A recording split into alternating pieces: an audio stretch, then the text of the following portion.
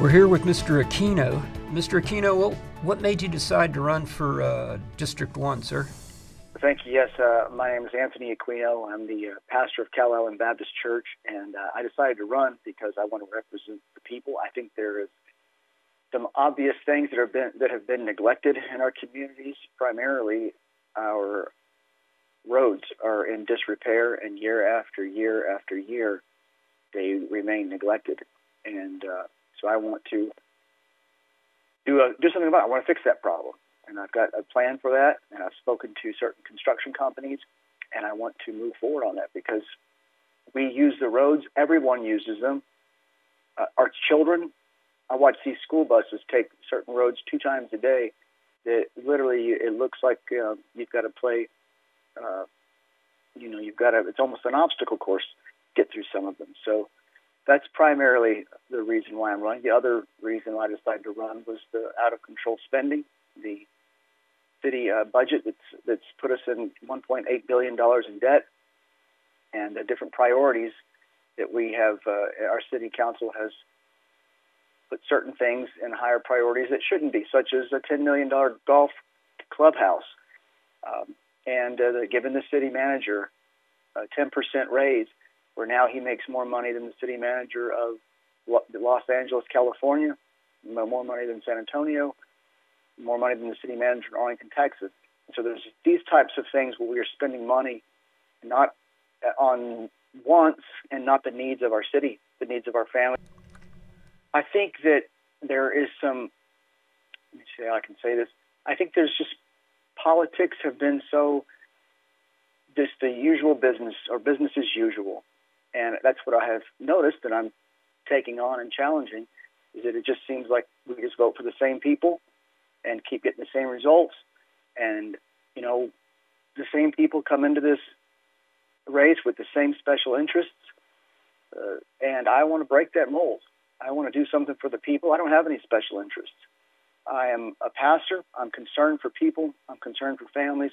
I'm concerned for all the citizens of Corpus Christi, or the citizens of District 1 specifically. And I'm not a businessman trying to, accumulate business contacts.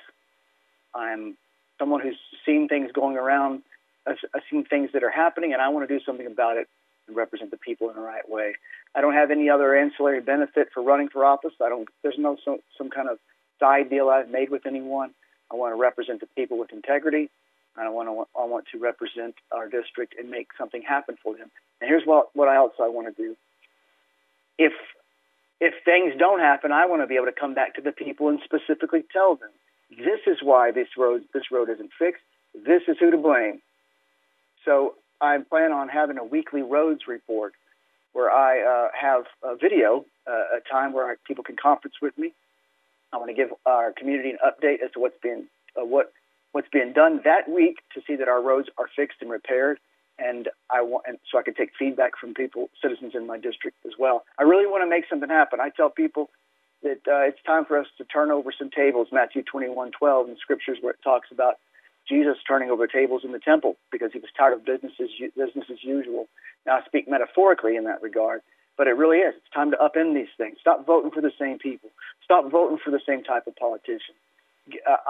Let's vote for some change, some real change, and that's what I want to bring. I call my campaign government by golden rule, Matthew 7:12, where Jesus says, "Do unto others as you would have done unto you." And if you treat people the way with that as your guide, well, you're not going to spend people's money recklessly. You're not going to take backroom deals. You're going to do what you said you're going to do. If I'm going to treat my neighbor, regardless as to who that is, the way I want to be treated, then I'm going to keep the promises that I make, and I'm going to have accountability. And so that's, again, those are some specific items. So many times people, they just go and they just check a name for city council, and I want to give people a reason to vote for something, not just sending a person, but sending an issue, sending a cause to city council. And I'm attaching those causes to my name because I'm going to, Lord willing, I'm going to do something about it, or I'm going to be able to come back to my constituents and tell them this is why and this is who you can blame for these things not happening. As an issue, I am for desalinization. If the city needs the water, okay, we need to find a good source for it. We need to explore all sources. But I will say this, We don't need to have a desalinization plant that's in the inner harbor that's going to potentially harm our environment and harm our, fishing industry. So we need to explore other locations farther out in the Gulf where the brine that comes from the desalinated water can be distributed in a manner that doesn't harm the environment in our inner harbor. So desalinization is an option that I'm not against. I'm actually for it. But here's the other thing about it. Why must our citizens be the only ones? Right now, that's the proposal in the city council. The present city council has moved forward to have a desalinization plant built in the inner harbor, paid for only by the citizens of Corpus Christi. Of course, we know why we need the water, because of the industry, because of port, because of the businesses, the industry that's in the port there. So why not have them share the cost of it? Why the city of Corpus Christi? Why do the citizens, you and I, why are we the only ones left to foot the bill? We need the water because industry. Industry's great. It provides jobs. I get that. But we don't need more. We don't need to add to the financial burden of our citizens of Corpus Christi. Here's something else I would say. So again, very specifically, I'm for desalinization, just not in the inner harbor, and I don't want our citizens to be the only ones paying for it. Now, secondly, we need to lower our water fees, lower our property taxes. We need to get rid of, we have wastewater fees that are, I can't even begin to explain that. We gave our city manager, again, this massive raise. We have to pay for it. The city council has proposed, again, as I mentioned, a $10 million golf clubhouse at Oso Creek. I play golf. I'm not against golf. My son plays golf. Golf is a great sport. But in a time in our city right now where our budget is $1.8 billion, when we need water, and our roads are got to be the worst roads of any major city in Texas. And this is a dangerous thing, again, for our young people, for our schools, for our families. When those are the types of things that are happening, our roads are crumbling, no one's fixing them, certainly not the speed they need to be fixed. Why do we need to go drop $10 million for it's not even they already have a clubhouse, a $10 million clubhouse, renovated clubhouse for Oso Creek Golf. There's something about that that doesn't seem right to me. And I don't think it's right for the citizens of Corpus Christi. And so I'm going to do something about it. And I ask for people's votes. I ask them to give me a chance. Hold me accountable. I care about people, and I care about this. We have to balance the budget. We can't just go around taxing people more and more. Here, I'll tax you for this. I'm going to tax you for that. As a pastor, I have to consider all the money that comes to my church is a donation. Someone worked hard for that. Someone chose to give that to the ministry of Cal Island Baptist Church. So I consider the money, it's a donation, not a demand. Why can't our city council view public money that way? Stop looking at it like it's a tax. Stop looking at it like it's something, a demand. Look at it like a donation someone's given you to steward over to make the best decision possible for the people of Corpus Christi. And that isn't taking place right now. Certainly not with a large part of the city council. There are some good members on there, but I think we can do much better in District 1, and that's why I'm running. Yes, sir. You make some rather salient points. I feel you on the roads, as the young folks say. I tell you, I ride a 2005 Harley Fat Boy, and you ride a motorcycle, you become even more intimately aware of how dangerous these roads are. I have one son who's 17, one who's about to be 16.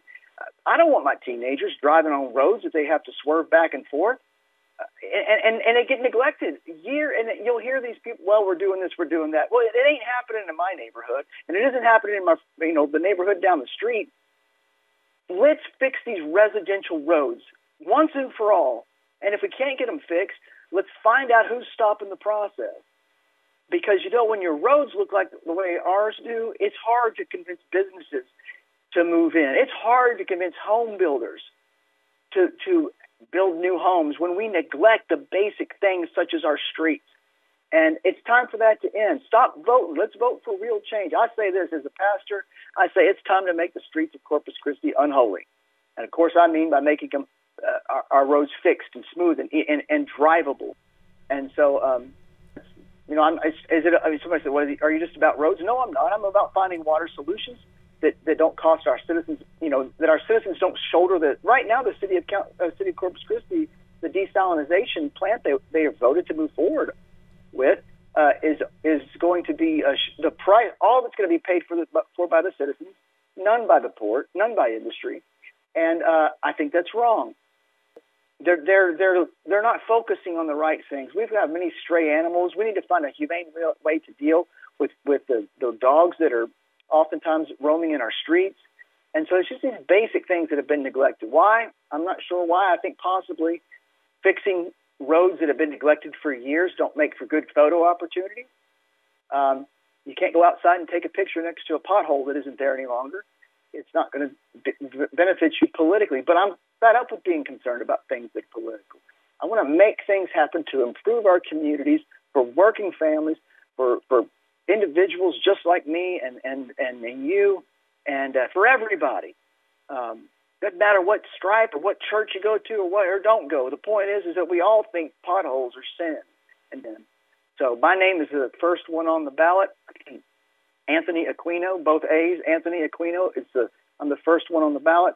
And I say to people, save your time and your money and just check the first person under City Council District 1.